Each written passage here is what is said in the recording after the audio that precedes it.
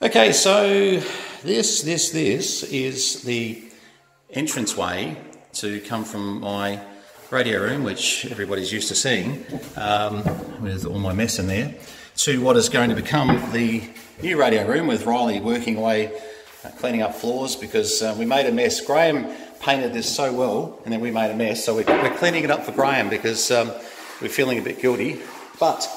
So we had a slope here, which was not huge. And these sort of slopes are a bit of a pain because normally what you do is you get a 120 timber and you basically, sort of cut it in half, you do a diagonal, so you've got two perfect pieces. In this case, that wasn't going to happen because our, as you can see, our height is not huge. It's really was a bit of a bugger. So we had to choose where the heck we're going to differentiate, and we're playing some stuff down. And what we've had to do is right here. We haven't put this together yet for a really good reason. That is that I want to show you just exactly what Samantha did, because that's what she's going to tell you, that she did it and I had nothing to do with it. So let me just pull it to bits and just show you something. And to be fair, Samantha did do a fair bit on this. Now, I can take no credit because she will take all the credit, but let me just show you what we did with her craft skills and my electronic skills. Not sure my electronic skills play into this too much, but maybe Dad taught me a few things. All right, let me give you just a second here. I'll just disassemble. Okay, here's the bare basics. So here's our little bits and pieces, and this is what we do, is we make a frame up, and basically we steel bracket basically these sections in here. We steel bracket to the bearers on the bottom. We've got studs coming down the side here, so basically we will come into the sides with our studs, and then bit by bit we actually screw these boards down. We normally go horrendously hard on nail guns, as you know. Anyone that knows me knows that most things are held together with more nails than they are ever glue or screws or anything, but with these you don't. These are pre-drill, and it's just these boards. They're great boards, but they will split unless you pre-drill them and screw them. So that's pretty much what happens, and we had to decide on a point. Once again, we don't have a lot of space on a small ramp like this, so you've got to decide where you're going to. Obviously, you can't take a 45 from as a diagonal, all the way through to that section there, because you just have such a small timber along here to have no strength. So what you've got to do is you've got to decide, where do we just want to suddenly accelerate off?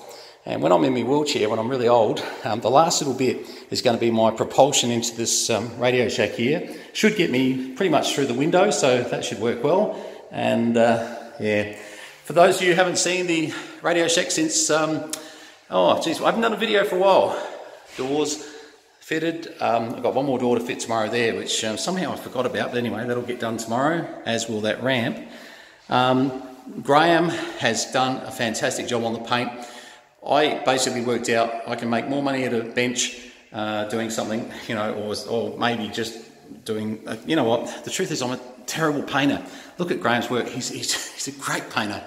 And he's also got all the spray stuff too, so, he rolls the last coat, but of course these are all sprayed and done, and brilliant. So anybody needs a painter in Tangambalanga watching this video, Graham's your man. Get on to me, I'll give you his number. And if you hate painting as much as I do, get Graham, seriously. He loves it. He's unreal. He's just got the best temperament. He's teaching me to sort of mellow out a bit, actually, slowly.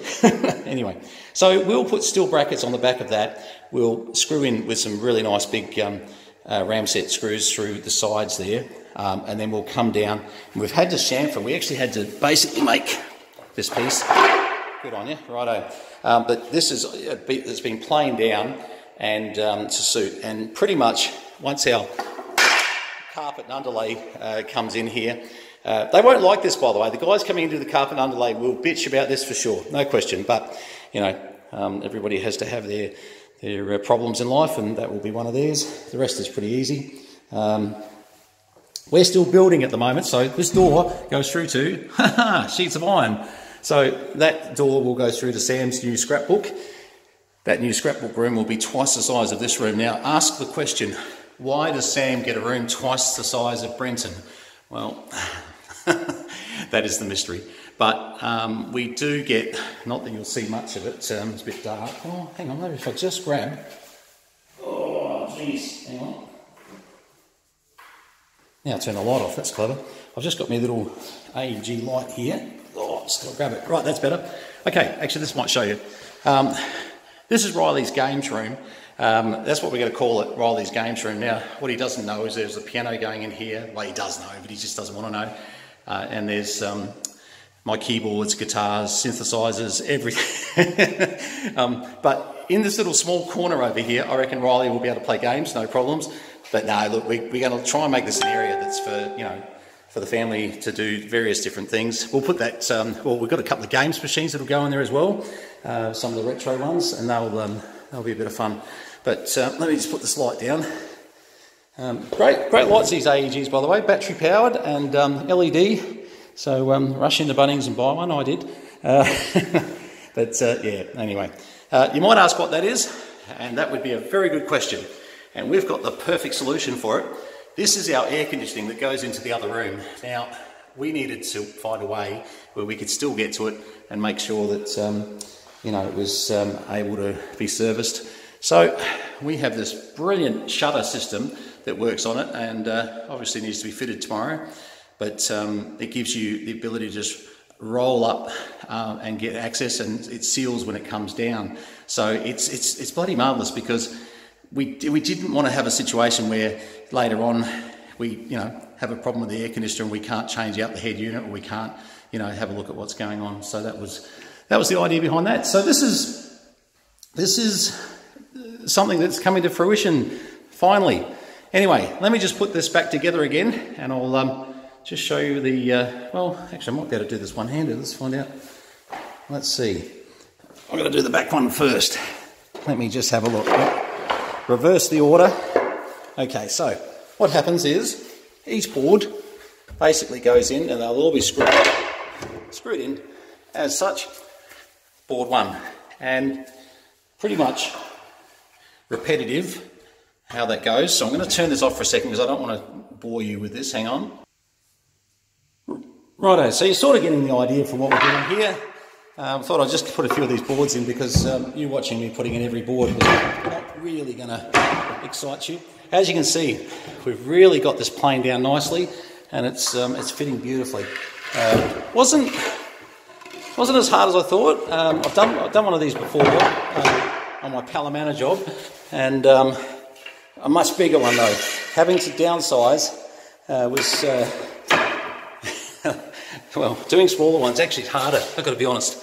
But yeah, so basically, if you can imagine all that screwed down, bearers through the middle, sides, etc., and carpet to go on it, and the carpet will line up into the new carpet that's in the other room there, using exactly the same carpet. Unfortunately, about $6,000 for these two rooms. This carpet we use is this 50-ounce stuff, and it's really good. Love it. I mean, you can go to sleep on it, but it is definitely on the pricey side. It has to be ordered in from Melbourne. That's what's going to delay us a little bit, I think. But anyway, we'll work with that. It's been 6.5 years that my new desks have been sitting in the container, so an extra few days won't be a problem. All right, so that's how you build a little ramp to get from room A to room B. And for those of you following the progress of the room, this is the room. And boy, is this going to be filled up with some gear. Anyone who knows me knows that I'll probably fill it to the max, Anyway, all right, all the best, and thanks for having a look at just how it is that Samantha built a ramp. Good on you, Sam. Love you. All right, that's it. Thanks very much. See you guys.